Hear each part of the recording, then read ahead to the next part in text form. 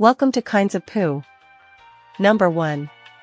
The ghost poo, the kind where you feel poo come out, see poo on the toilet paper, but there's no poo in the bowl. Number 2. The clean poo, the kind where you feel poo come out, see poo in the bowl, but there's no poo on the toilet paper. Number 3. The wet poo, you wipe your ass 50 times, and it still feels unwiped. So you end up putting toilet paper between your ass and your underwear so you don't ruin them with those dreadful skid marks. Number 4.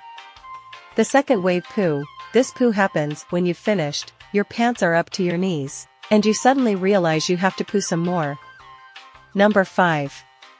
The brain hemorrhage through your nose poo, also known as pop a vein in your forehead poo. You have to strain so much to get it out that you turn purple and practically have a stroke. Number 6.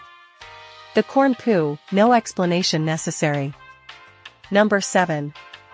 The Lincoln log poo, the kind of poo that's so enormous you're afraid to flush it down without first breaking it up into little pieces with the toilet brush. Number 8.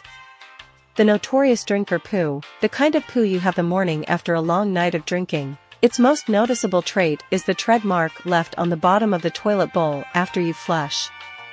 Number 9. The gee, I really wish I could poo, the kind where you want to poo, but even after straining your guts out all you can do is sit on the toilet, cramped and farting. Number 10. The peekaboo poo, now you see it, now you don't. This poo is playing games with you. Requires patience and muscle control. Thank you for your attentiveness to poo. See you next time. Don't forget to like, subscribe and poo.